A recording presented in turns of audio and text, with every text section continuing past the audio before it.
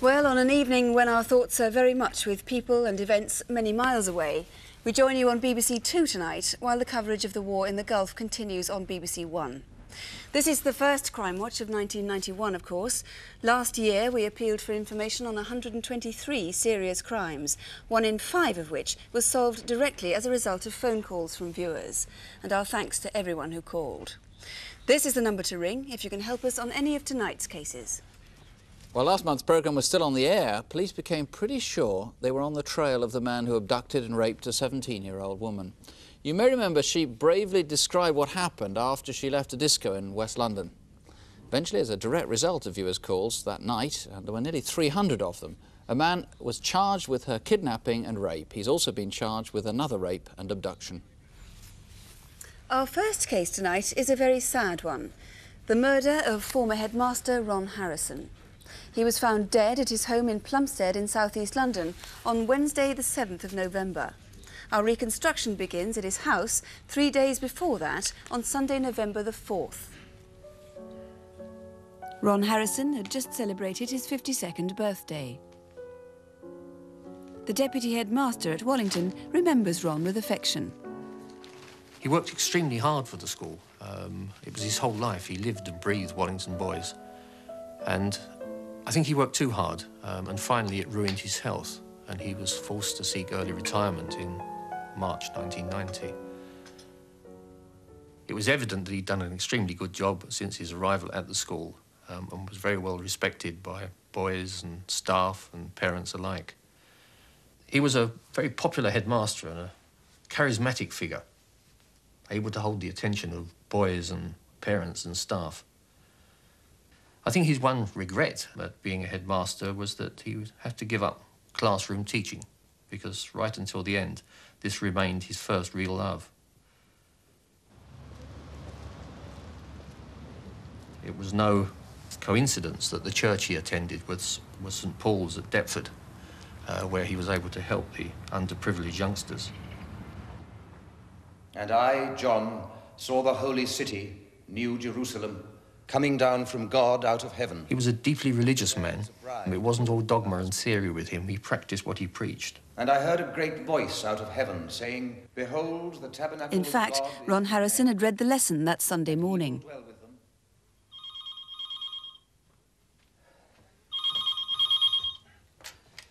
Hello?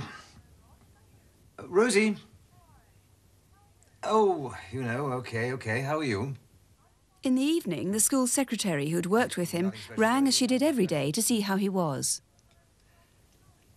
No, I don't think so. I think I'll just watch a little TV and then have an early night. But half an hour later, a taxi was called to pick up Ron and 2 teenage boys. Well, I picked him up about 20 to 7, quarter to 7 on that night. The 2 boys were about 17, 18 years of age, Cockney accents, a little bit leery, a little bit full of themselves. Oh, God, where is he? What a nonce. Well, come on, will ya? Ron Harrison came out afterwards. He was very drunk. Barclays in Woolwich. I want you to wait for me and bring me back. All right.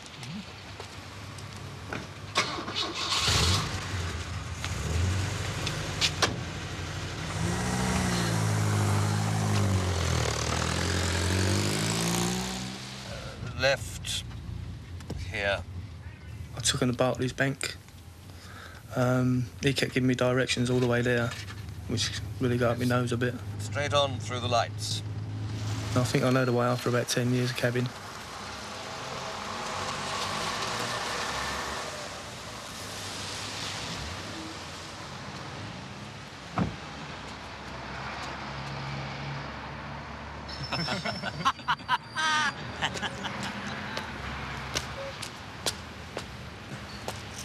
Well, what's he been on?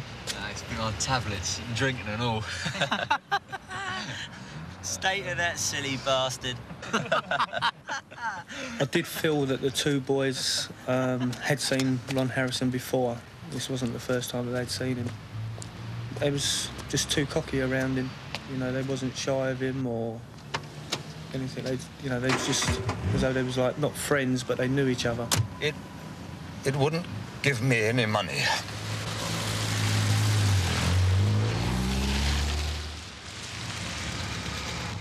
He paid me £5. Fare was £4. He gave me a £1 tip. It's very unusual.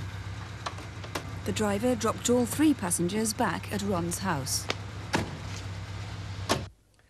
Dinner this week?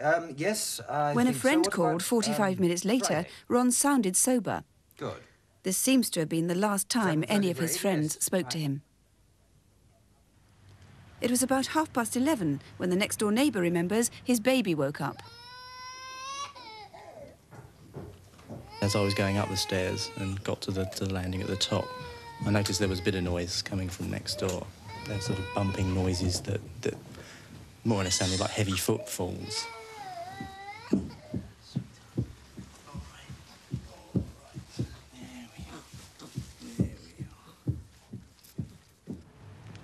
On the other side, Albert Britton went into the garden to smoke a last pipe before bed.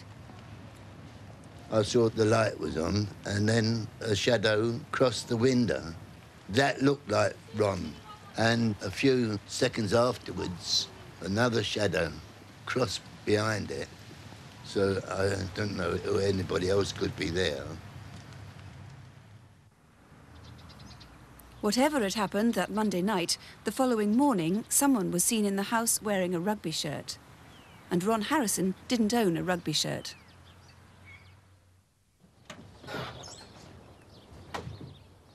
That Tuesday afternoon, a builder arrived.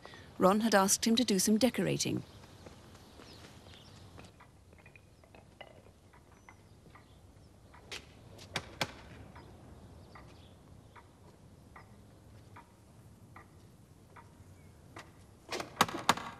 The shutters were now drawn.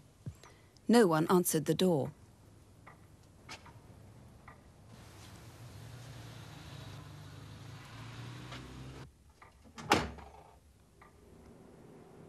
Yet at about 5 o'clock, the shutters were open again, and somebody was watching television in the dark. Was it Ron or someone else? Mr. Harrison? Mr. Harrison?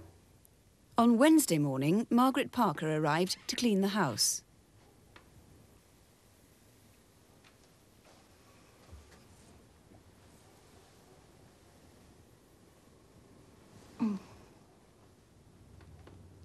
Ron had been strangled, his ribs had been broken, and he'd been tortured. Police believe he'd been murdered here in the front bedroom and then carried through to his own bedroom at the back of the house.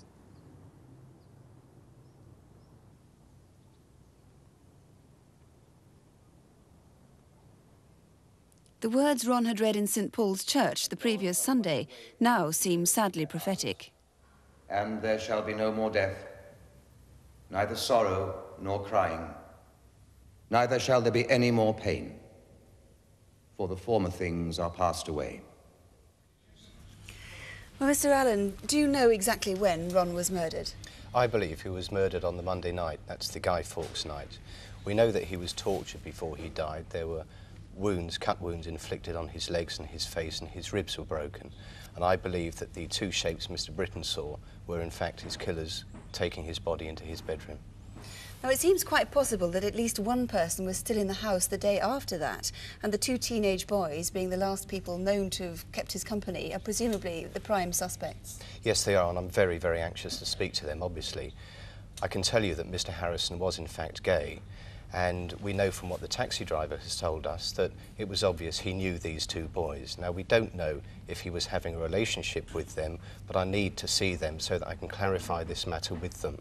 And I'd urge them, or any members of the gay community in particular who know him or know these 2 boys, to come and speak to me and my team in the absolute strictest confidence, and it will be in confidence. What descriptions do you have of the 2 boys? The taxi driver's given you descriptions of one in particular that you've been able to make a video fit.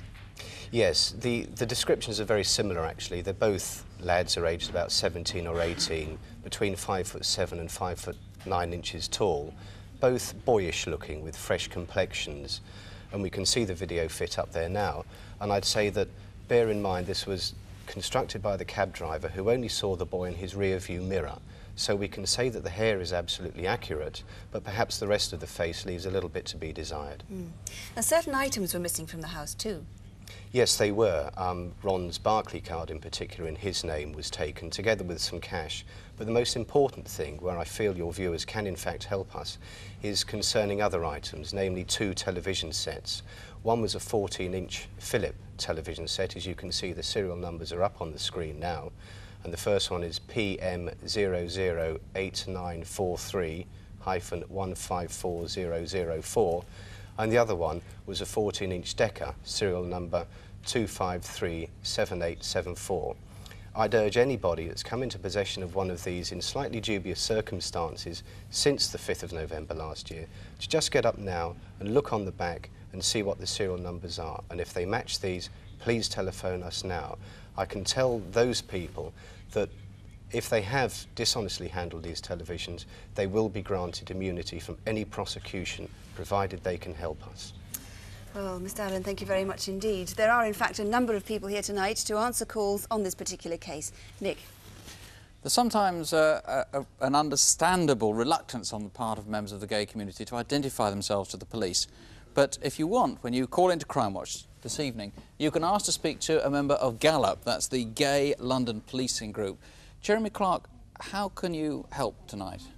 Well, a part of our role is to act as an intermediary between the police and the lesbian and gay community. And in this case, if callers have information but are reluctant to speak directly to the police, then they can speak to us, and we can guarantee that their identity will be protected if that's what they wish. Really guarantee? What happens if the police say, look, we think this call is crucial, we really want you to give the name and address of this person? Well, we work with the police on this because our aim is the same, which is to solve this particular crime. And the police respect that our role is to guarantee confidentiality so that we get as much information through as possible. OK, well, if you can shed any light on who killed Ron Harrison, you can ask to speak to Jeremy or one of his colleagues from Gallup, or indeed a BBC researcher. Here's the number, 081 811 8181. Or you can ring the Metropolitan Police direct. The number there is 071 230 2301. That's 071 230 2301. Well, now some more news from last month's Crimewatch. Our Aladdin's Cave of stolen property surpassed all previous programmes in the number of reclaimed possessions. Nearly 700 people rang to say they recognised items, and out of the 1,500 pieces we showed, 1/3 have now been returned to their owners.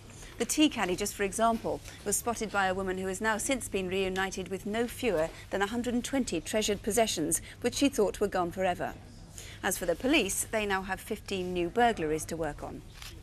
Crimewatch reconstructions rarely dwell on what takes place behind closed doors, but sometimes the behaviour of offenders can be revealing. And in the case that follows, police are anxious to trace not only witnesses, but anyone who recognises the assailants from the way that they went about their task.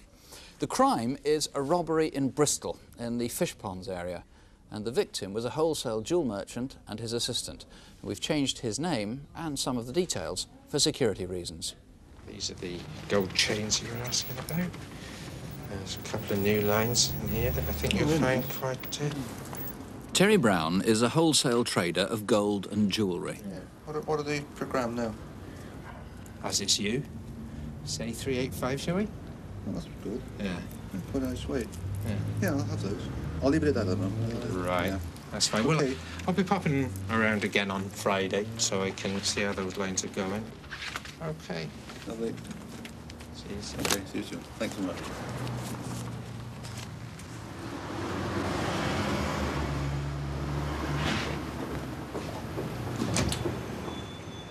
Operating from home, he trades to jewellery stores in Bristol and the southwest of England, often carrying his samples in a brown suitcase. It's Thursday, the 29th of November, the day before the robbery. Lodge Causeway is a shopping street in Bristol close to Terry Brown's home. At about 12:30, 3 men approached the Causeway's snack bar.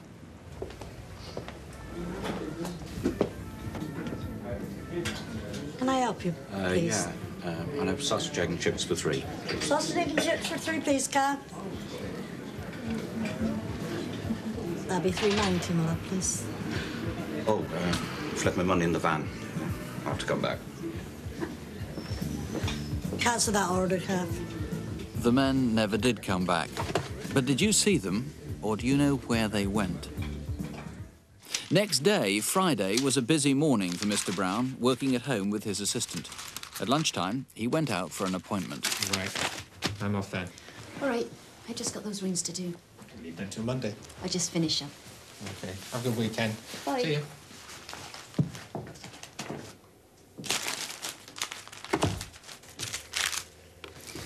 I've been working for him for about a year and doing bookkeeping and invoicing. And that Friday, after he'd gone, I noticed the blue van pull up outside. The driver came round the side and opened the door and took some flowers out of the van. It was nothing unusual because we often get deliveries.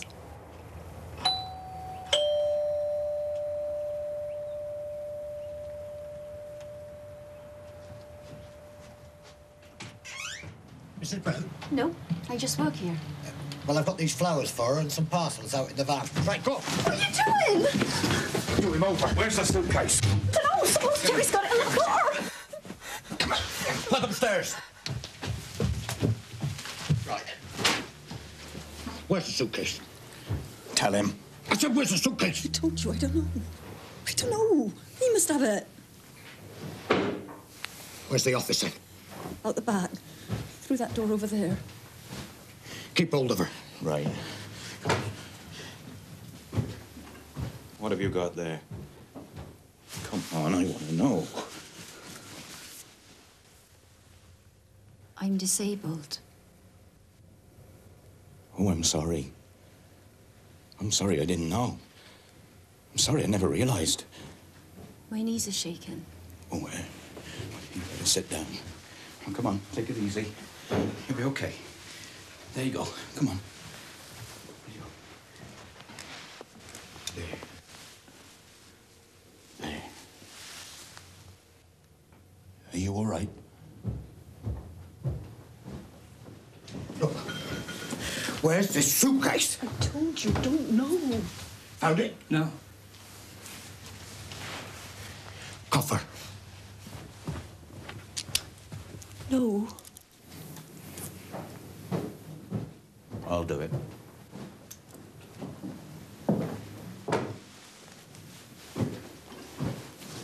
It'll be all right.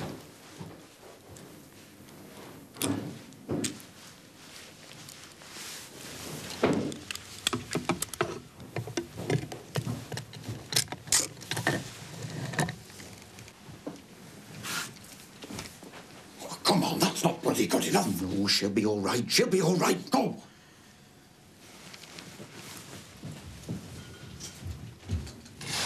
What are you doing? What are you going to do? Shut up!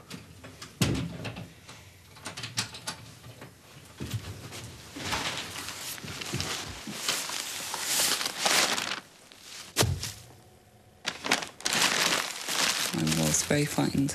Him crumpling the paper reminds me of when my dad used to light the fires, you know, used to scrunch the paper up. And I was just frightened that they were going to set the house alight or something.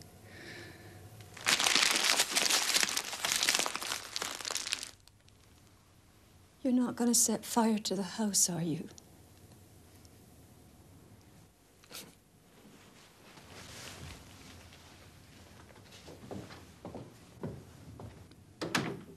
The robbers found the suitcase and got away with jewellery and gold worth several £1,000s. Peter Coombs, what do we know about those robbers? Well, what we do know about them is the first one, he seemed to be very agitated and nervous, but he was also the leader. He was exceptionally short. He was 5'4", which is short for a man. He was stockily built, and he wore a light-coloured anorak and dark trousers. He was also wearing a tweed cap. The second man, about the same age group, 45 to 50 that is, he was 5'9", stockily built. He wore a light-coloured polyester-type material jacket, which was about thigh length. He was the one who was fairly sympathetic? He was the sympathetic man, yes. He's very sympathetic, who handcuffed the lady to the dining room chair. The third man we know very little about. We believe he's in the same age group. Now, the van itself is pretty distinctive. It's very distinctive, as the viewers can see. It's a Volkswagen LT31 model, which is about transit size. That's the real registration, of course. That is the real registration number. What we do know about it is about 1989, this was registered to someone who lived in the Deptford and Tottenham areas of London.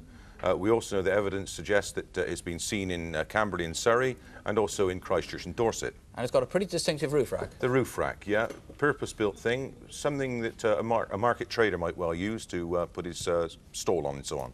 Now, the handcuffs, they can be got anywhere, all over the place, but it's just if somebody relates these to any of those three men, and of course the flowers. The flowers. The flowers, in fact, were made up of chrysanthemums and carnations, and we'd like to know if any florist, particularly in the Bristol area, who can recall on that day, Friday the 30th of November, making up those flowers.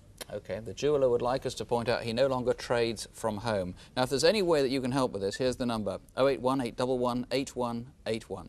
Or you can call the CID in Bristol. They're on 0272 267784. That's 0272, the code for Bristol, 267784. Well, there are 3 cases on our incident desk this month, and here, as usual, are Detective Constable Jackie Hames and Superintendent David Hatcher. North London Police need your help to find out who was responsible for an attack in Hampstead which turned into a murder. The victim was Richard Barry, a 25-year-old London University student. He died in hospital 2 days after the attack, which happened in the early hours of Sunday, November the 18th. Richard had left a party in Haverstock Hill near Belsize Park Tube Station at about 3 a.m. As he walked up Roslyn Hill towards Hampstead Tube Station, he was set upon and beaten about the head with a 2-foot-long piece of wood. Despite his injuries, he staggered a further 500 yards up the hill to Heath Street, where he was discovered, slumped and bleeding, and was taken to hospital. Richard could only give a confused account of what had happened. He talked of 3 men, one of them black, and a Ford Cortina car, possibly blue. He also said he'd met a man outside a tube station who had demanded money. We've very little to go on and are hoping someone watching tonight remembers seeing Richard. He was wearing this distinctive fez-type hat, a dark bomber jacket and jeans. If you saw something, however insignificant it may seem, that's between 3 and 4 a.m. on November the 18th, please ring. Colleagues from the RUC in Belfast are looking for this man who last year carried out a serious assault on a 15-year-old girl. It was on Monday the 1st of October when, just before 9 p.m, the girl left her friend's house in Andersonstown, West Belfast, to walk home. As she walked along a busy route, Glen Road, she passed 2 teenage boys walking in the opposite direction. If that was you, please ring. You might well have seen her attacker, for as she passed the entrance to the Christian Brothers Secondary School, a man grabbed her from behind. She managed to turn and get a good look at him. She describes him as 30 to 35, about 5'10", with a slim build. He was wearing a grey or blue jacket with a zip-up front and bleached jeans, and he had very rough hands. During the assault, he tried to push her over the school railings, but she kept fighting, and finally he gave up and ran off. At St Mary's, a local school further along Glen Road, there was a rehearsal for a play which ended at about 9:30. If you were leaving then, you may have seen the man running away. My Belfast colleagues need to speak to anyone in the Glen Road area who may have seen him that night. They are very worried that this man may attack again. You may remember last summer reading about the disappearance of Nicholas Whiting, a garage owner from Kent.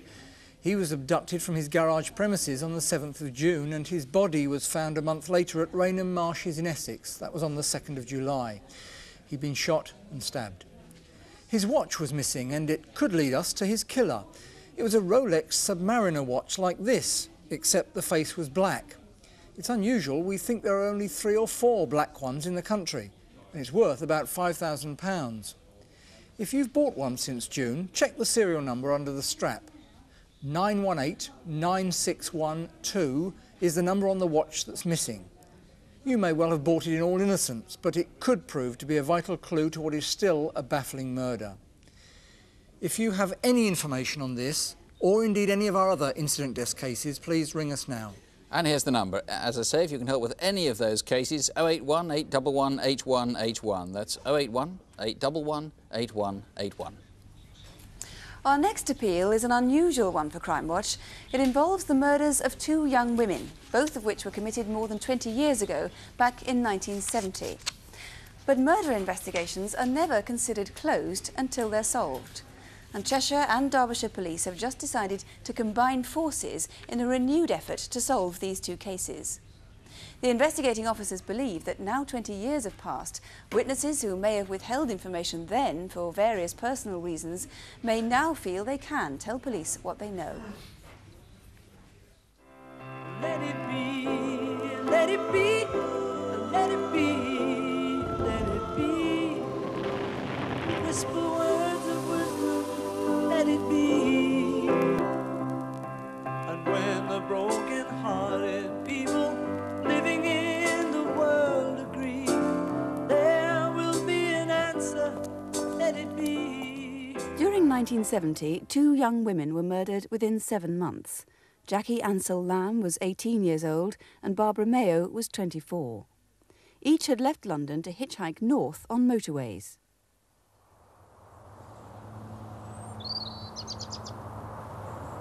This is a very familiar place to me, these woods, as I live barely a stone's throw from here, the woods where Barbara Mayo was killed many, many years ago. And so, being so familiar, these woods, the killing of Barbara is never ever far away, even on a daily basis. She was killed along this track just into the woods a short way.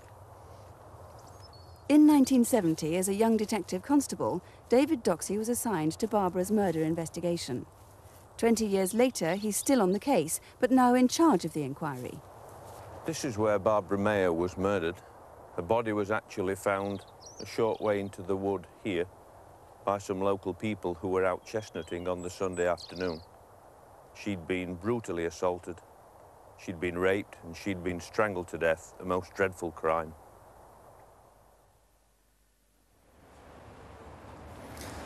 This is the last place that Jackie Ansell Lamb was seen in March of 1970. It's a transport cafe just off the M6 near Warrington in Cheshire. And at that time, I was a newly appointed detective constable and was seconded onto the inquiry to assist in the murder investigation. The murder of Barbara Mayo was an infamous crime and is well and truly ingrained into local folklore in these parts. We try harder, yes we do. If you lump it all together. Can you tell me what you got, baby? Well, you got a recipe for a little long steam. Oh, what a beautiful dream. There we go! Come on, come on! Barbara Mayo was an English graduate, but hadn't yet decided on a full-time career. She'd hitchhiked her way around Europe and was now earning money in London by trading cars. She'd just arranged to collect a car from a garage in Yorkshire. Hello, yes, it's Barbara Mayo. Yes, about the Mini. I just want to know what time you close tonight. No, that's fine, 7:30. Yep, I'll come up today. On the morning of Monday the 12th of October 1970, she left her London flat to hitchhike north on the M1. She never arrived at the garage.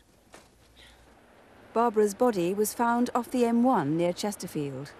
Derbyshire police immediately contacted Scotland Yard. A senior detective was dispatched from London to lead the murder hunt. Chief Superintendent Charlie Palmer decided on an unprecedented move. He brought the entire M1 to a virtual standstill. For a whole day, every vehicle at every junction along the 150-mile length of the motorway was stopped and checked. Everyone was a possible suspect. He then staged a reconstruction for the media. Today's reconstruction of Barbara Mayo's last journey began in Rockley Road, Hammersmith, at number 40 Rockley Road, the murdered girl's home.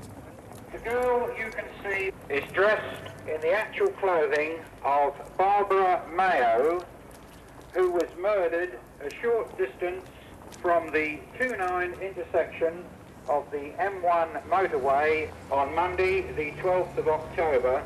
She is carrying a replica of the handbag which the murdered girl was carrying. Mr. Palmer, is there any appeal you want to make to young people who might be thinking of hitchhiking up the M1? Don't. The publicity led to more than 700 reported sightings of Barbara. One in particular that police thought significant in the town of Kimberley, just off the M1 in Nottinghamshire. Me and my mate was returning home from work and we passed the Morris Traveller parked at the crossroads. A little bit further on, there was a nice-looking girl thumbing a lift. I said to him, if I hadn't got you with me, I would give her a lift. Looking through my mirror, I saw the Morris traveller pick her up. They followed us down to the M1, and that's where I lost sight of them. I'm sure the girl in the Morris traveller was Barbara Mayo. At that time, there were some 100,000 Morris travellers on the road in Britain. Police tried to trace every one of them. For a year, the murder incident room in Chesterfield ran at full strength.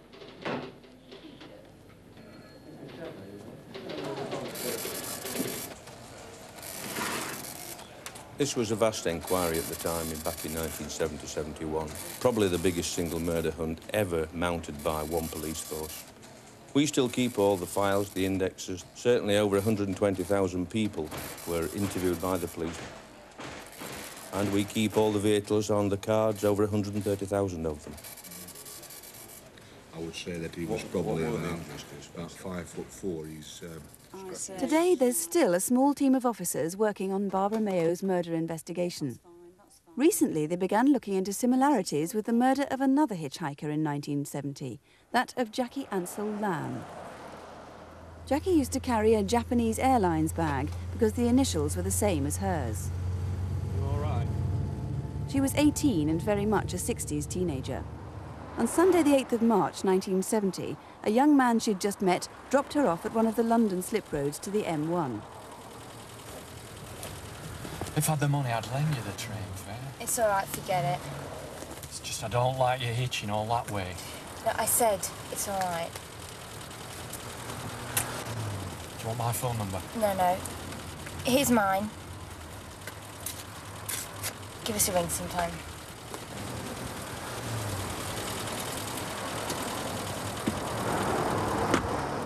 She was heading back to Manchester, where she worked as a secretary. Jackie shared a lift with another hitchhiker 50 miles up the M1 to Buckinghamshire. But how she travelled further north from there isn't known.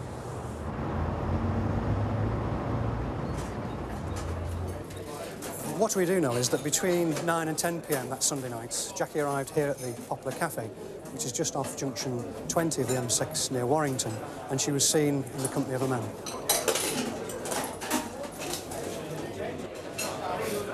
There are a number of people who saw them here on that evening 20 years ago, and one of them, Delia Brown, is still employed here. Now, I remember very vividly, was a man come through the door. He went up to her, and then he came up for 2 coffees. He was smartly dressed, business-like clothing. And within seconds, I went back down there to look around, and he was sitting with her, talking.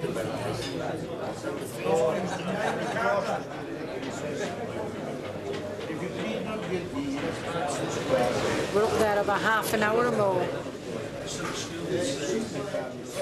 And I remember them going through the door, and I could see it was a car she got into. Just off the M6 in woods near that cafe, a farm worker found Jackie's body. Like Barbara Mayo, she'd been raped and strangled. Although police are by no means sure they're looking for one man, there are certainly striking similarities between the murders of Jackie Ansell Lamb and Barbara Mayo. And now, 20 years on, David Doxey believes that far from being a disadvantage, the passage of time could now help the inquiry. I'm absolutely convinced that people still hold information that could take our inquiry forward. I know that some people chose to mislead us many years ago, especially in relation to alibis. Let me say I'm not interested in pursuing legal actions against people who, for one reason or another, chose to mislead us all those years ago. Our main aim is to catch the killer.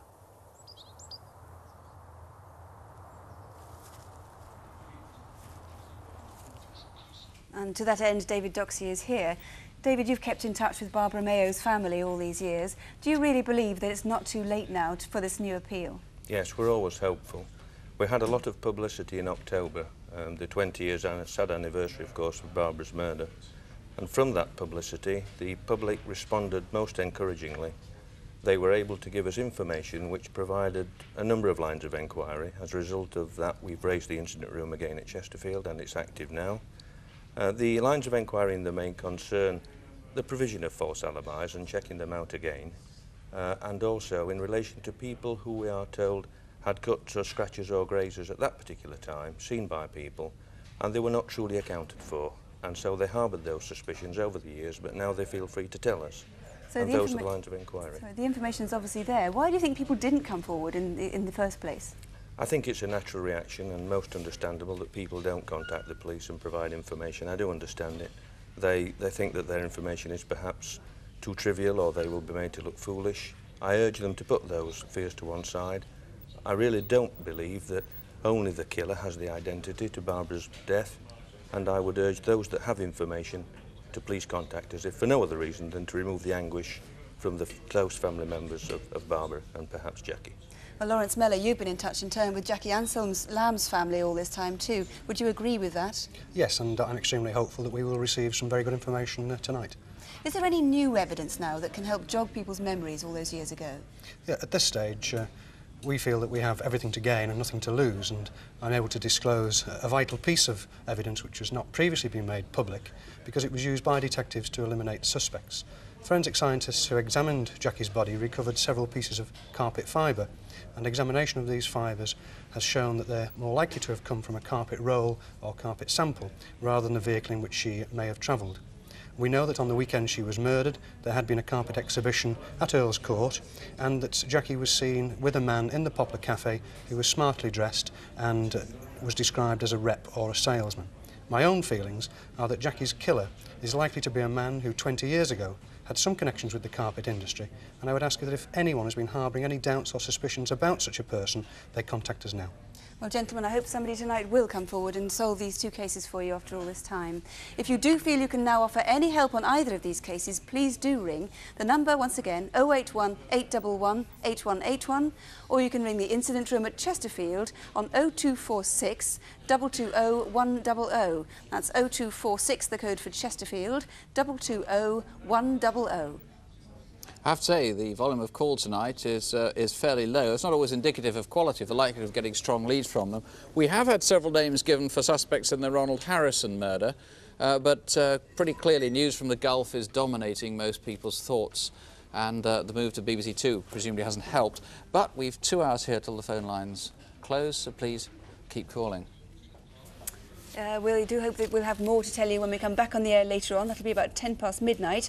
That's Crimewatch Update here on BBC Two again. But meanwhile, all the phone numbers are on page 618 of CFAX if you have that, or you can still ring us here until the lines close at midnight.